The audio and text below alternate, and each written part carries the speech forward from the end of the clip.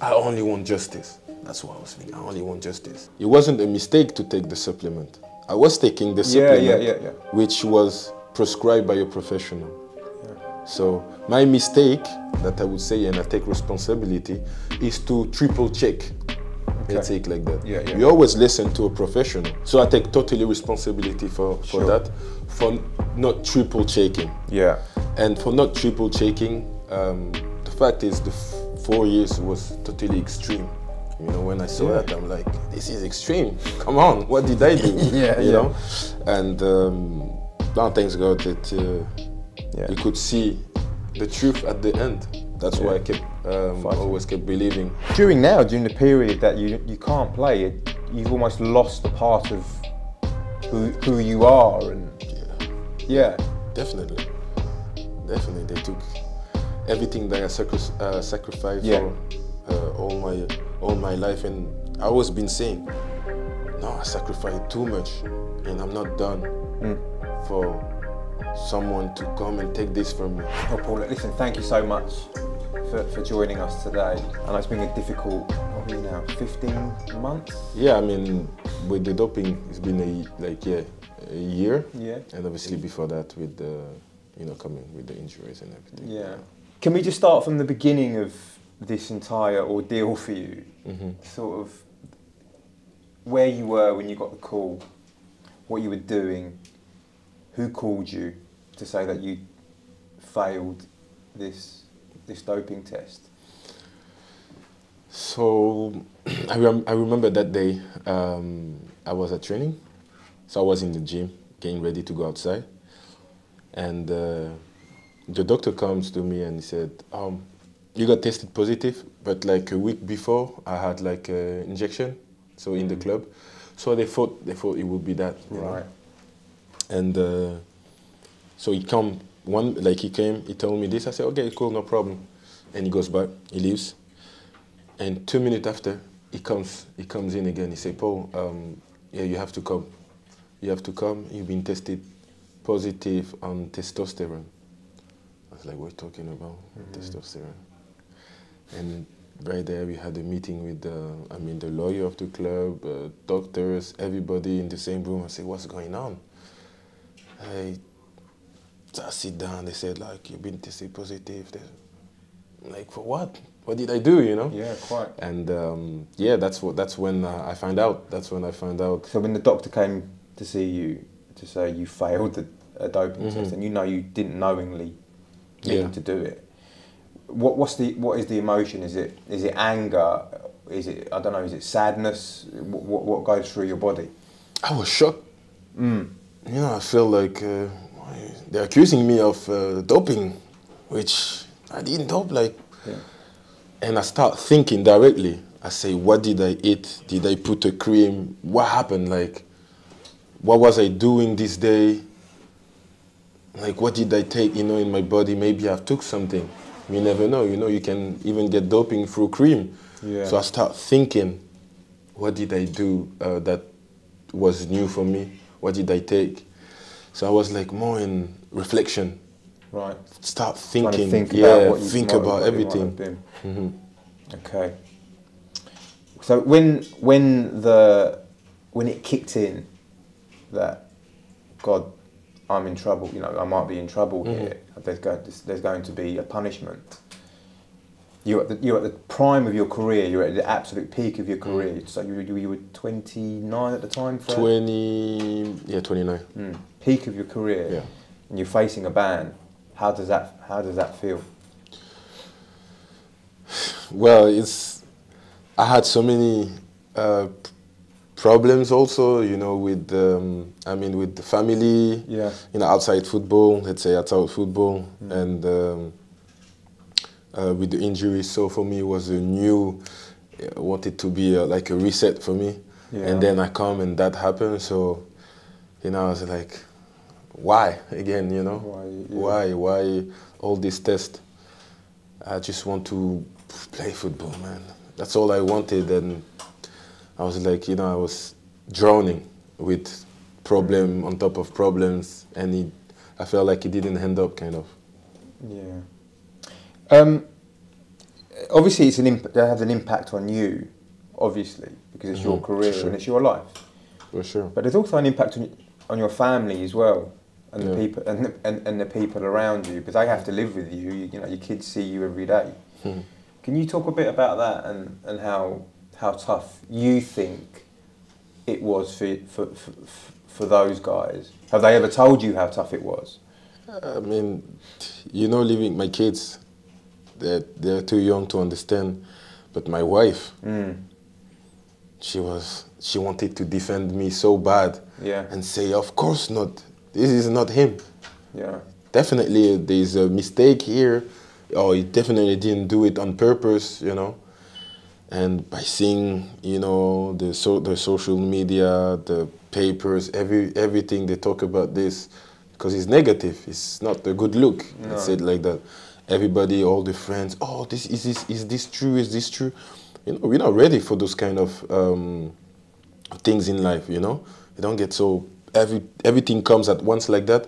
So it's a shock. It's a really good shock, and we try to hold it and be like, oh, we're gonna be fine. Let's see, let's find a solution. But at one point, you know, you just break down. You know, and you know, we're very strong. I can say that we were very strong. My wife was really strong, really strong. It's not easy, and she was there, and we had to be parents also at the same time.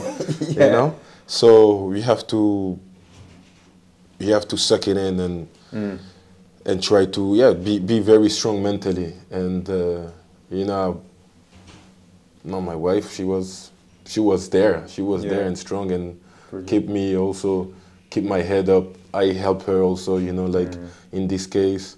And obviously talking, we start talking with the, you know, people, you know, like not psychologue, but people that help, you know, just to make us feel better. Yeah. You know? You said that you felt like you were maybe breaking down. Was that what it felt like? Because we look at you and you know, you seem like a really strong character, and you've got, and everyone knows your mentality. You've got a strong mentality, but this is a different kind of blow to manage. It's different. To be honest, we're human.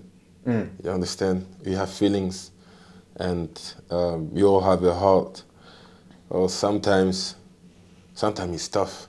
It's really tough, man. And in both sides, when it's, you know, when it's good, it's always easier when it's good. But it's also tough to hold this. It can be the fame in the positive way.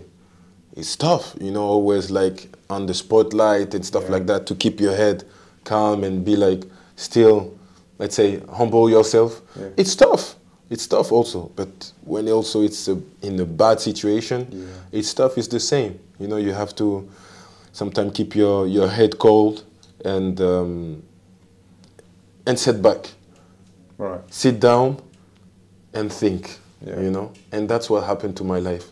It was a big setback, and I sat down and I see life, because I'm telling you, when that happened, I really realized what was life. Because there's no Paul Pogba, the famous guy, the player and everything, because people were avoiding me, avoiding my work. Yeah, that's reality. And when things don't go your way, I'm telling you, wow, you know, it's like, oh, it's this guy right there. And people you know, when you see in the media doping, people think that when they hear doping, it's you take something, you like you want to become Hulk. You know what I'm saying? You know, it's basically that's how people used to see me.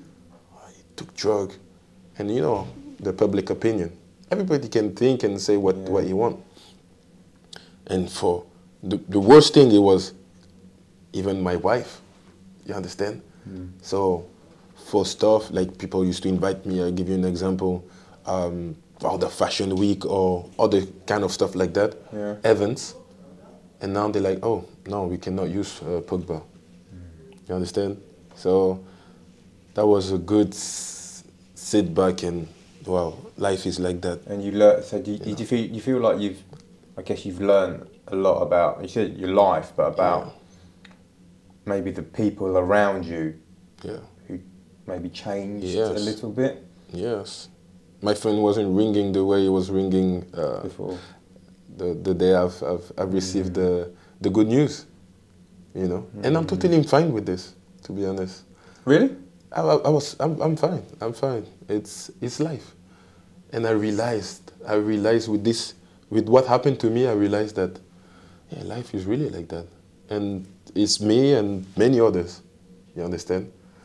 So like all this past year and a half, I've took 10 years probably, you know, and now I'm glad I grow so much, you know. I'm a different person today. I'm totally different. I see life differently, and obviously, you know, when you take something out of, you know, you take something out, that's something that you love, you realize how much you love it and you appreciate it. So yeah.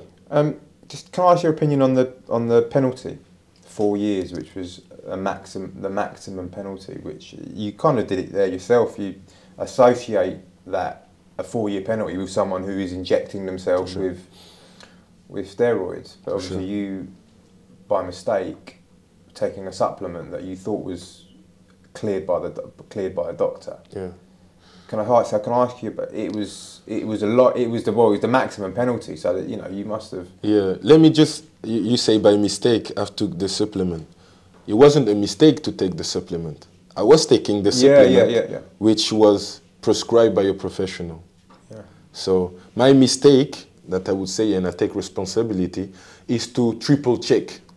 Okay. Let's say it like that. Yeah, yeah. You always listen to a professional. If you go to a doctor, he will tell you, okay, take this two times a day. You won't. I mean, you can check, you know, one time. If everything is good, you get another bottle, and you don't like. You won't check another time, you know, and that's what happened to me. So I take totally responsibility for that, for not triple checking. Yeah. And for not triple checking, the fact is the 4 years was totally extreme. You know, when I saw that, I'm like, this is extreme. Come on, what did I do? You know? And now, thanks God that you could see the truth at the end. That's why I kept always kept believing, you know, that, you know when when you're innocent and you know you didn't do anything wrong, you know that at the end the truth will come. So I had faith in that. Good. Did you because obviously football's, you know, your life and it's your passion and it's your job as well, I guess. Did you feel that during that period, or during the period that you can't play, you've almost lost a part of who you are? And definitely they took everything that I sacrificed for all my life, and I always been saying, no, I sacrificed too much and I'm not done for someone to come and take this from me, you know. And it's not just, I only want justice. That's what I was thinking. I only want justice, and I only want to play football. So on top of that, you've won so many trophies, won so many caps for France, played some of the biggest clubs in the world. How important is your legacy? You're I know you still got maybe 5-6 years to play, but how important do you feel that your legacy is to you? Or are you not even thinking about your legacy yet? You know, I started playing football and I had dreams, I had goals, I had objectives that I achieved, and there's some that I didn't. I always wanted to leave something in football and be unique and be different and be recognized worldwide. Thanks God, I think I did. Like, I know people recognize me, but I think it's not finished. I still want to continue and give to myself, obviously, for my family, and for the people. Because for me, football it's a show. It's something that you want to see and you want to enjoy. You go, you take your time, you take train to go and see something that please you. Yeah. And that's what I want to give to until the end of my career. Yeah. Are you concerned at all that what's happened over the past year will be like a stain on your legacy? that people will always remember this period, when really they should be remembering winning the World Cup for France and, you know, playing for Juventus, playing for Manchester United. Does that concern you at all? I mean, no. Now it's part of my story. So Yeah. there's another... You accept it? Yes, of course. And I accept it because it changed me, I think, in a good way. It made me realize stuff, and it made me have more hunger. It made me appreciate football even more. Right. You understand? Yeah. So this part of my chapter, I will not forget it, you know. People might forget it. Yeah. Because now that the doping passed, it's not doping. People forget about, it was like, yesterday people were thinking I was guilty, properly, and I did it on purpose. Yeah. And now they're like saying, it's not, we're so happy to see you again, you know. Yeah. We'll be so happy to see you again on the pitch. Things change like that, and this is life. But me, I accept it, and I will not forget it because it made me grow again. You understand? I do. It's a very good point. When you got the call 2 Fridays ago, can you explain that phone call or that news and how that made you feel? Where were you? Who were you with? Funny story. Actually, I was wearing a suit. I was wearing a suit. Right now I was trying a new suit, you know. Yeah. I was trying a new suit for the premiere. And I didn't have my phone. So my wife come with my phone. She said, the lawyer is calling you. I'm like, okay, wait, let me finish. No, he's calling you, please. So I just go down with the suit. I go down with the suit and everything, and I get the phone, and then I speak with my lawyer. Oh, Paul, you know, you try to keep, professional and not explode of happiness. But Paul, I just got the result, and they reduce it to 18 months. You know, at the start, I was like, yeah, nice. And my wife was there, what? You know, so it was funny, but I didn't realize until an hour after. I promise you, I was like walking around my house. Yeah. I was like, wait, hold on, like, is this real? Is this real, yeah. I was walking like this, everybody happy, jumping, my kid, like, my wife, she was so happy. I'm like, I paused, I was in shock. I said, really? He said, so I didn't know until an hour after, and I realized. It didn't sink in. I realized, I was like, and I spoke with my cousin. Actually, I spoke with my cousin. He's like, yeah, like, we were so happy. And I say, you know, bro, still don't believe it. I was looking at the outside. I was like, you know, like, thanks God. It's happening. Thanks God it's happening. No, there's no way. No, it was crazy. I couldn't believe. Seriously, I couldn't believe. I was really, really happy. Obviously, I was so happy. And that happiness changed to like a determination. At one point, I was like, yeah, God, this is my second chance. You know, that's my other chance. Now I have to, you know, I'm ready. I need to go and train. I was so excited and pumped up. Seriously. That's brilliant. That must have been a nice moment for you to share. Definitely. Because you went through, let's say you went through hell, you know. You had the time of darkness. Because it was darkness, to be honest, when you don't even know what's going to happen tomorrow. You know, if they keep 4 years, what I'm going to do? Do you know where we're going to live? If you have to move, not to move, the appeal moving. So I didn't have I didn't have a line in front. You were here waiting, and waiting for a year. For a year we were waiting. What are we doing? You have to wait. Let's see what's going to happen. Let's see. And that happened, so obviously it was a big moment. Brilliant.